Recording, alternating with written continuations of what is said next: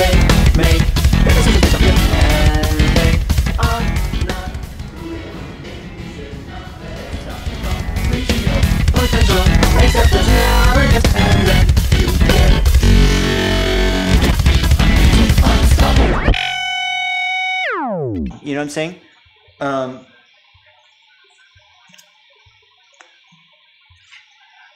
Yeah, you could probably say that and be safe. Yeah, exactly. Yeah. So anyway, what I'm thinking now, this is a rock tune, right? Which gives you a little bit more versatility because it's for one thing, you could even do like, you could even get away with a major third in there, even though it ends on this, which is obviously built off of the minor third.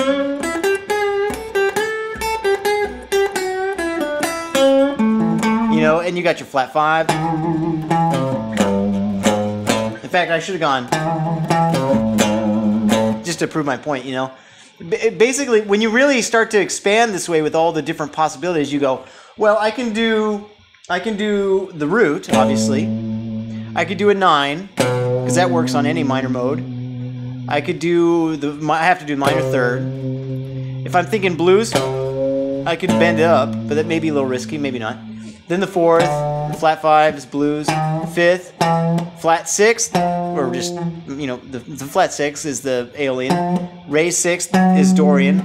Then the flat 7, that's a chord tone. Then a major 7, which would be a melodic minor or harmonic minor. And then the root. And the only note we didn't play was the major third, which may be iffy, or the flat 9. Then you go, well, wait, Phrygian's a minor mode. It's got a flat 9. So does Locrian. And Locrian has a flat 5, which is where the blues thing is. So you could add that too if you wanted. You know, and who does? That classic Stevie Ray Vaughan lick, he plays that. The most outside note you could think of.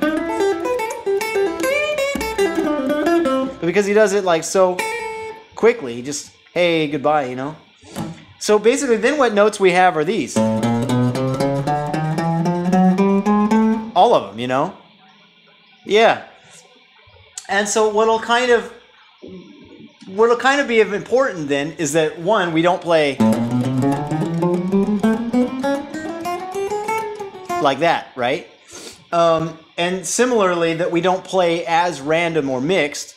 I mean, it's not random, that's a chromatic scale, but as mixed as where it's a mud, which would be maybe, unless it's so, if you do it so quick, it'll happen in such a small amount of time that it'll basically be the equivalent of a quarter note, and not the equivalent of 20 notes, even if you fit 20 notes somehow into a quarter note.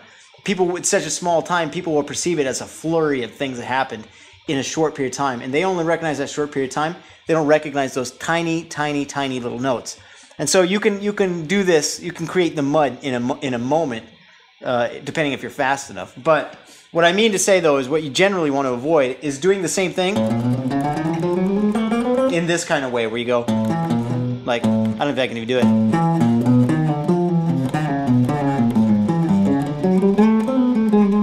It's just like sound like one of those guys who's trying to pretend he knows how to play jazz, you know. And so, but he's still playing the right notes. You know, I mean the right notes. So what happens then is phrasing. And if you give them a phrase in one sort of scale, which is more or less coherent to people, even if they don't know what the scale is and all that, if you give it to them in one scale, you're going to give them a flavor, and then you can change it to another flavor and another flavor and another flavor. But it's not just like blending up your pizza and your milkshake and your Cheerios and your grassroot healthy protein shake and blend it all into one thing, you know? So instead you want to play like little phrases like, you know, maybe you play like, just start off with the pentatonic. And then you stop. I'm only playing 2 notes.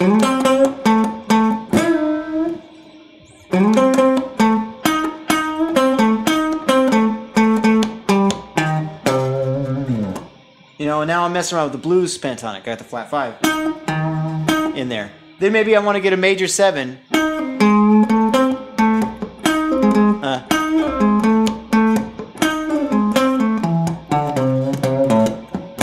I'll give them a flat 7 to bring them back where they were.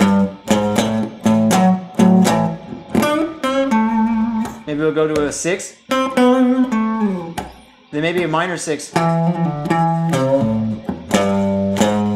So I had the 6 in there, and the minor 6. Well, that was a 9, my bad. So it's 6, and the minor 6. But if I put them back to back, it'll just sound like this. You know? Or, and I want to avoid that, so maybe I'll give them 1, maybe like the 6, would be like. You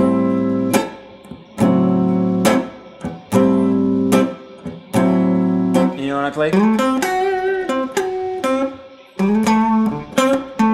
And then maybe I go.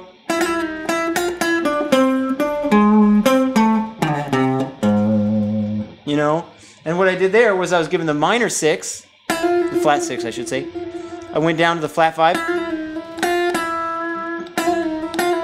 You know? And then I descended down. I did the major 7. Which means I've got a minor 6, I should say a flat 6, and the minor, and a major 7. I got a major 7 and a flat 6. And so that, what I did there, is around the harmonic minor scale. The last time I did it, I did a little hammer-on pull-off to the major 3rd, even if I'm on a minor chord. Just like Stevie Ray Vaughan did with the, you know, I did here with the major 3rd.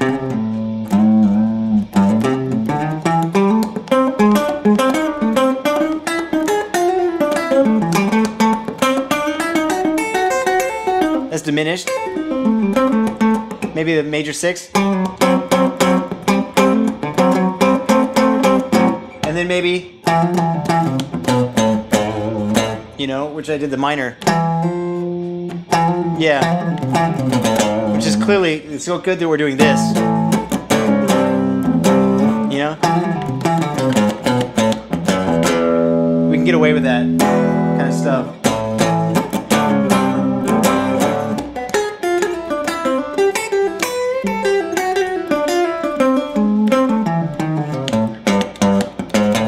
Anyway, so there's just some information of how you can go about thinking about it.